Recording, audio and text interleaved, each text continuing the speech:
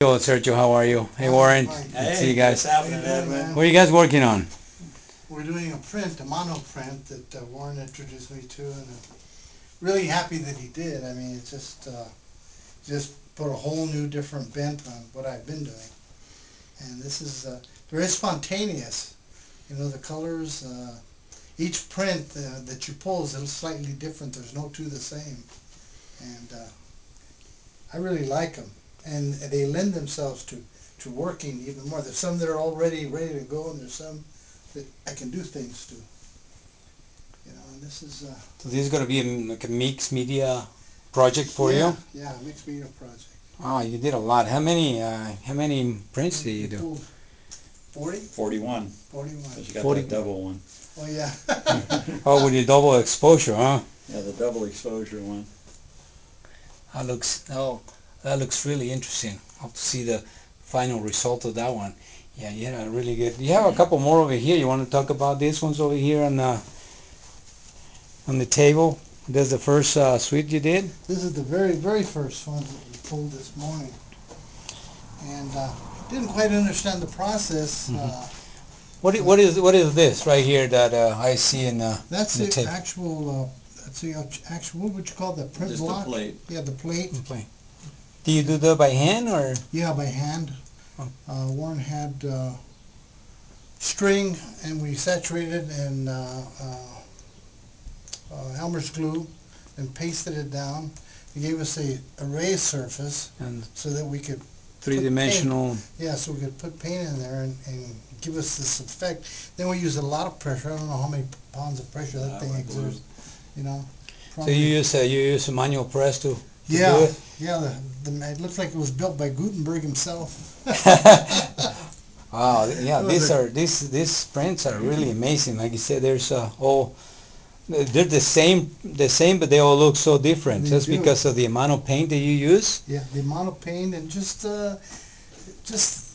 you know, by happenstance, you know, whatever the different pressures and the paints and the amount of paint and the water consistency and everything is pretty much, you know, it happens as it happens.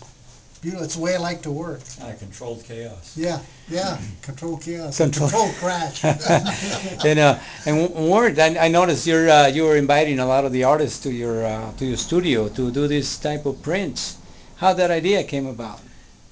Well, a friend of mine was telling me I needed to be more social. And so I've been going to the shows and actually staying and then talking to people, finding out I actually like being social. And so this is a way to, you know, make new friends, talk to other artists, bring them here, get to spend some time together making these plates and talking arts, talking about issues, ideas, finding out things we didn't know about each other. It's been a very exciting process. And do you, what is the cost for this workshops that you do?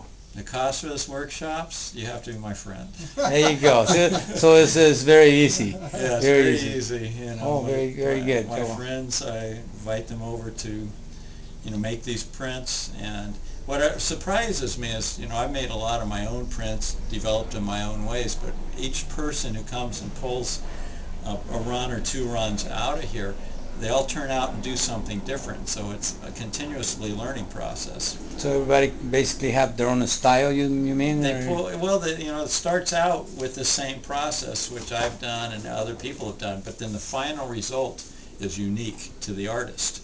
And so they have this as a starting place, and then they take it back to their own studios, work on it, and in the end result, the showable results are always very uniquely that artist's. And that is an interesting process because I've seen things I didn't think about doing. Because I, you know, have my own ideas. Other artists have their ideas, and so with this process, all of us grow. It's a learning experience for the artists. Well, it's a learning experience, and we all get new ideas of how to proceed into the future with our own work. Because, you know, I'll see what he does, I've seen what you do, I've seen what others do.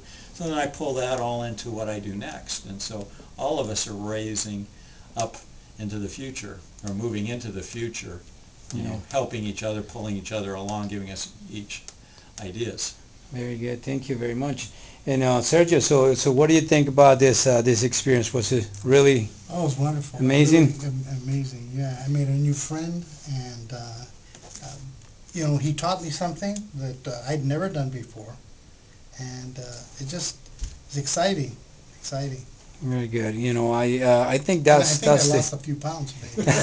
well, besides the heat, all the exercise, that's the idea of the artists getting together Yeah. to socialize and work and talk about what is important and learning some new techniques. And I'm glad that it's happening in the Antelope Valley. Oh yeah, You it's know, happening so here. so it's a good thing. Hopefully, the new generations, the people, the other artists who will see this video, will get inspired Yeah. to do the same thing and get together with other artists and find out that we all have a lot in common. Oh yeah, and this man has an incredible space and has a lot of unknown little tricks of the trade, that he passes on. Very So, good. Well, as should be. Yeah. If you have experiences in your life and you have a lot of experience in your work, Yeah, you have to share it, because if you keep it to yourself, it dies with you. yeah. But if you share it with other artists, it moves along and we all grow, like he said, from each other. So thank you, Sergio, for Thank this you. time, and thank you, Warren, for your time. And hopefully we'll see this in the museum sometime.